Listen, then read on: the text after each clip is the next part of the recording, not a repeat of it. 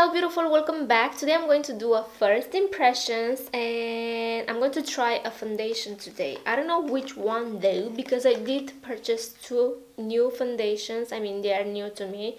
This one is not new, but is new to me, as I said. I think I'm going to try the Shiseido one because the claims are pretty interesting. It says self-refreshing. I don't even know what that means. So yeah, it says Synchro Sync Self-Refreshing Foundation, Oil-Free, SPF 30. This is the Estee Lauder Double Wear. And if you guys want me to do a first impressions on this one, but I'm pretty sure there's like a bunch of first impressions or reviews out there on this foundation. But if you guys want to hear my thoughts, just let me know and I will film a first impressions on this one as well. But today I'm going to try out the Shisheido. I got the shade 240 Quartz and I really hope I nailed it because I bought them online. If you guys live in Europe, Primer is the place to shop your makeup because I don't know exactly how much I paid, but it was like so affordable. I know this is like 50 euros or so. Oh my god, who would pay 50 euros for a foundation? Not me. I paid 31 euros and 50 cents for this one, and then this one was 23 euros and 75 cents. Isn't that crazy? This is like 40 euros around. So insane. So yeah, if you guys live in Europe, you should check Primer. This video is not sponsored. I wish though. If you guys want to see how this performs on my face, if I like it, if I don't like it, just keep on watching. Oh my god, I'm so professional. So as I said, I got the shade 240 Quartz. It looks like it's a match, but I don't know. I'm going to read a little bit what it claims to do. I have some info here on the packaging, and it says a Shiseido first in foundation that refreshes non-stop. What do you mean non-stop? Active force technology, synchronizes with skin and resists heat. What? Humidity and motion for a fresh natural finish that lasts all day, 24-hour wear. What is this? Wow, insane, right? Flawless, weightless comfort, medium buildable coverage. I saw Tarte did a review on this foundation as well and she loved it. The coverage wasn't that nice. Anyway, so I'm going to try it with the Cover FX blurring primer. I love this primer so much. I have to repurchase this because I have a little bit left. But if you guys have wrinkles, I don't really have large pores, but I do have fine lines and wrinkles that I kind of want to hide. And most of foundations kind of sink in those lines and make them more visible, if that makes sense. Makes them pop even more, and I don't really like that. There's like a few foundations I have in my collection that don't do that, but I do use this primer all the time and it's pretty good. Also, I do have dry skin. Right now is a little bit, I don't know, normal. It's almost summer and here in Spain, and during the summertime, my skin gets a little bit more normal-ish, but during the rest of the year is pretty dry.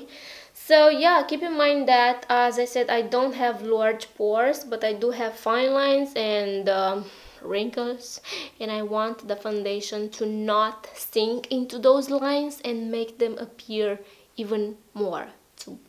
No, I don't want that. I do have a clean sponge to apply this foundation. If you follow me, you know I don't like to apply foundations with a brush. I don't know, there's something about the brush and the liquids, and no, I can't do that. I do use brushes to apply cream contours, but I don't know, for the foundation it's like, no. I don't know. I don't like it. That's just personal preferences, but I don't like it. I do love the finish of a sponge. So yeah, and I don't know if you guys see my dark spots from the sun. They are peeking through again, and I haven't exposed my face under the sun, but I don't know, during the winter they are more toned down, but right now they are kind of leaving, and I really want a foundation and a concealer to hide that. Also, I'm going to apply this on my forehead because I have a bunch of expression lines and I do really want to get Botox.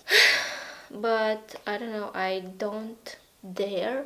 Also, it's kind of expensive and a bitch is poor. I don't know, I really want to freeze some lines on my forehead. That makes me look even older.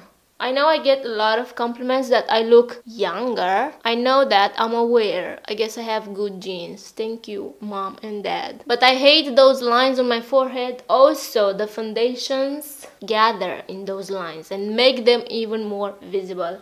I hate that about myself. But I guess we all have insecurities. So, yeah. Now you know mine.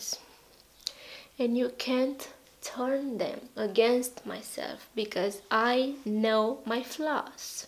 Wow, what a smart speech. Sometimes I feel smart like that, but then I remember, no, you're a stupid dumb bitch. Stupid ass bitch, motherfucker, oompa loompa, you know? That's me. It says, apply liberally. Reducing the quantity of application will lower the level of sunscreen protection significantly. Avoid direct contact with eyes. So basically it says to pour half a bottle on my face. I'm just kidding, but it says to apply a generous amount. Okay, let's see. I tried to do something with my hair today, but so messy. Anyway. Okay, I guess I'm going to start with 3 pumps because that's how much I usually use. So, 1, 2, 3. Oh, wow. I really hope this will match me. So, it smells like, I don't know, wait a second. It smells like vanilla. What? So I'm going to, wow.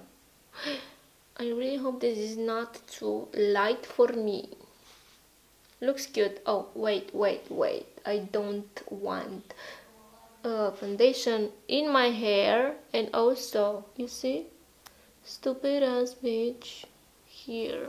Okay, I feel like it's enough. I still have a little bit left. So I'm going to use my sponge. It's nice and bouncy. I have my mirror here. If you see this, my sponge smells good too. I clean it with the Dove bar soap and that smells so good. I feel like I nailed it with the color. I'm proud. It looks like it sits on top of my skin. Let me apply it and then I will judge it. It feels a little bit dry. Yeah, it kind of looks like it sits on top of my skin. No, please. You need to work for me because I paid 31 euros for you and you need to work for me. I think I'm going to apply 1 more pump or maybe 2 because I still have to do the neck. Okay, so I just finished applying the foundation. Honestly, I'm not very impressed right now. It looks like it sits on top of my skin and I know there's like foundations that look better after a few hours of wearing and I really hope this foundation does that too. But for now, I'm not that impressed and I did apply it all over my chest. That's very close and personal. Yeah, it doesn't look bad on camera. Oh my god. It looks like I'm such a liar, right? What is that on my hair? Oh my god, this camera picks everything. Can you please not? And also the formula feels a bit drying, but how do I explain you this? It's not drying on my face. When I was blending this with the sponge, it felt like it was drying and I didn't have enough time to blend this all over my face, but it's not the case. That's just the feeling because it feels dry, but it's not drying. Wow, I really don't know how to explain this. But the point is that it's not drying, but it feels drying. Can I be more stupid than this? Because I don't think so.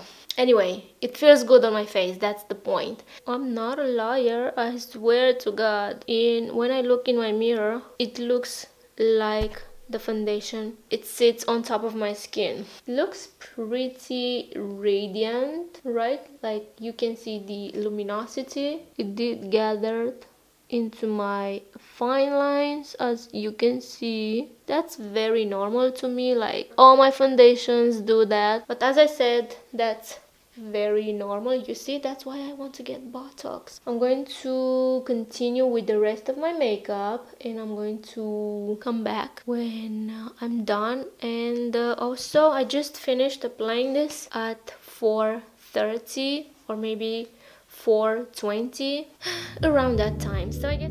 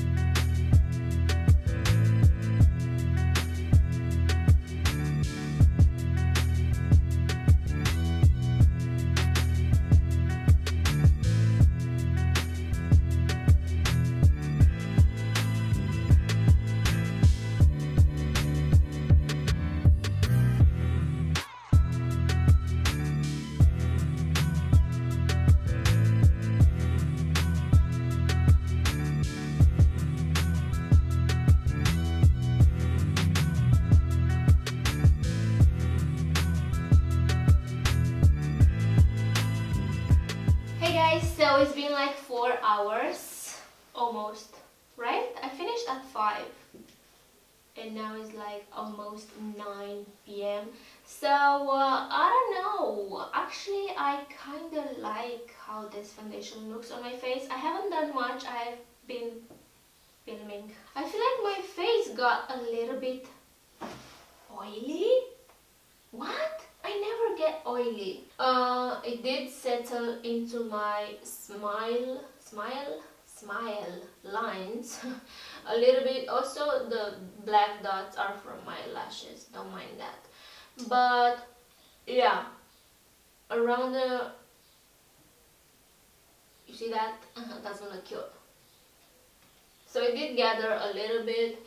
Also on my forehead, it doesn't look that bad. Like on my cheeks, it looks kind of nice on my cheeks, but around the mouth, around the nose, and on my forehead, it looks, I don't know what to say. I have to try it maybe with a different primer. My nose got oily. I don't know if you guys can see that. I did apply a little bit of highlight, so I'm going to take a clean tissue and I'm going to show you. Okay, I'm going to press it. Look at that, you guys, that's oil. Where is it? Right here. I don't know if the camera picks that, but right here is a little bit of makeup and oil. You see that? You see that, right? Oh yeah, you can see it now. That's natural oil from my nose. Alright guys, so it's 11 and 7 minutes right now, PM. See the time here. And I am ready to remove this makeup because I need to go to bed. I'm going to zoom you guys to show you how it looks right now after, I don't know how many hours, but 6 maybe? I don't know, but it kind of looks the same like the last time I showed you. I haven't seen any, how is this called? Self-refreshing, you know, technology on my face. I don't know. But I haven't seen any self-refreshing. I don't know what's the deal with that claim because it looks the same to me. So far, it's not that bad. But I'm not really a fan because around the mouth and the nose area, it looks awkward. This is how it looks after 6 hours of wearing it, sitting in front of the studio lights. I mean, yeah, there. I don't touch my face very often, just my nose sometimes, but the foundation is still on my face. That's what I'm trying to say. I guess I have to test this a little bit more as a first impressions. I'm not really impressed. As I said, I don't see the self-refreshing technology. I don't even know what's that. but the blending was nice. The coverage is not that bad. As it says, you have to apply a generous amount of foundation, not just to get more coverage, but also for the SPF, you know. As I said, it's blendable, buildable. It doesn't smell bad. The coverage is very nice, very buildable, as I already said. The test wear, well, it's not that bad that either, because after 6 hours it still looks nice. Well, besides the nose area and the mouth area, and probably that's just my face, I don't know. Obviously I still have to play with this foundation, but for the first impressions, it's not that bad. It's a little bit expensive. I mean, 30 euros.